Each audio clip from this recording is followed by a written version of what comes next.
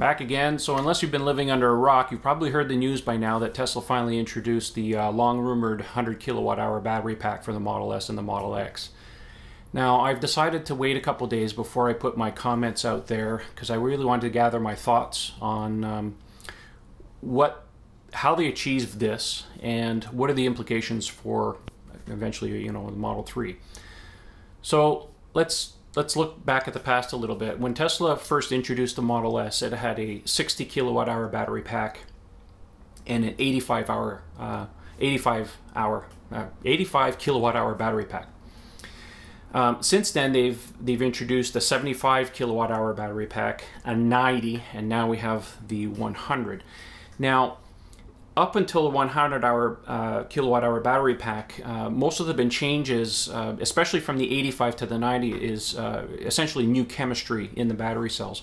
Now, Tesla's even said that even the new 100 kilowatt-hour battery pack is still employing the 18650 battery cell that's been common to the Model S since the beginning.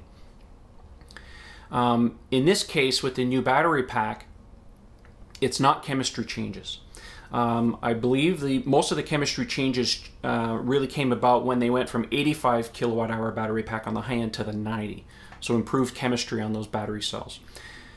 What's happening now with the 100 kilowatt-hour battery pack is, and it even comes from a straight quote from J.B. Straubel, is that the chemistry is the same as the previous battery pack. What they have done, however, is they've re-engineered the inside of the battery pack. The battery pack from the outside is still the same size, still fits, it's interchangeable, but it's the internals of the battery pack that are completely redesigned. That is, new battery modules, new cooling system, new electronics. And I think what's happened here is that Tesla's taken some of the thinking perhaps on the new battery pack design from the Model 3 and looked at ways that they could increase the cell count on the Model S battery pack by re-engineering the modules so that they can get a tighter fit. I think the tolerances inside the battery pack, they probably determined that there was some room to play. I think the cooling system was probably more than adequate than what they needed, so they probably re-engineered the modules in terms of their tightness to fit in some more cells. I don't know what the exact count is. We won't know until one of these cars unfortunately is involved in a crash or it's in salvage. Somebody buys one of the battery packs, tears it apart, so we can see the internals and see the kind of changes. But it's right out of the horse's mouth. They've changed the battery modules inside to put more battery cells. Elon even chipped in and said that for the time being, they've really reached the maximum theoretical that they can with the 18650 battery cell, and any increases in the future on the Model S battery pack would come from using new cells. Now, of course, he's referring to the new 2170 battery cell that's going into the Model 3. So what are the implications for the future? Well, for the time being, he's basically said that this is the largest battery pack using the 18650 battery cell that they will ever be able to put into a Model S. So any future increases in capacity of the battery have to come from the new 2170 battery cell, which will engender a larger pack. Now, mostly it comes from the height, because they need a little bit more in there. So that's a minor consequence. I don't think it's really going to affect the vehicle that much.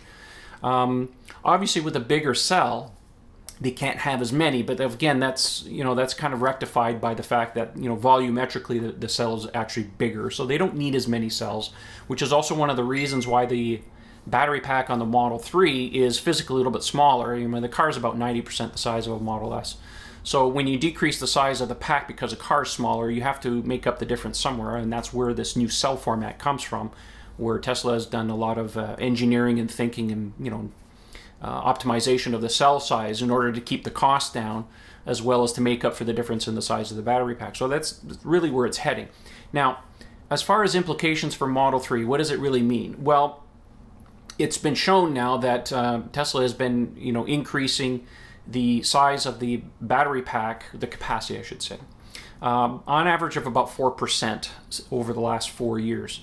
So given that Model 3 is still another year out, we may see a you know, obviously we're going to see bigger battery packs for this car, other than the stated whatever it happens to be. In my mind, I'm thinking it's going to be around 55 kilowatt hour for the base battery to give them the range of the 215 miles that they stated at the reveal event. Now, those are conservative numbers. Tesla said that they expect to have exceed those numbers by the time that, you know, verification is done. So I'm not going to put forward any kind of numbers that I think at this point. But as always, they will have better, bigger battery packs available as an option for people that, you know, want a bigger range. So what does it mean at the end of the day? Well, it just means that the 2170 battery cell really has some legs to it. And eventually, once Model 3 is in production and battery cells start coming out of the Gigafactory later this year, and like I said, I'll posit that we won't see another battery size increase for the Model S, at least for another year, because they have to re-engineer the whole battery pack for this cell. Because of course the cell's not even in production out of the Gigafactory yet, not until the end of this year. And I think that most of the production out of the cell factory will be slated for Model 3 in order to get that ramp up started, you know, sometime late next summer, early fall, you know, to meet their production demand. So I think I'll leave it like that for now. If you have any questions, don't forget to put it in the comments. Maybe I'll put the little video. I'll put the link in the video that I did about the inside the Tesla battery pack for those of you who haven't watched it, so you can see how, you know, the battery modules are kind of organized inside the car. So anyways, I'll leave it there for now, and thanks for watching, and don't forget to follow us on Twitter at Model 3 Owners, and consider joining our forum at model3ownersclub.com. Thanks for watching. We'll talk to you soon.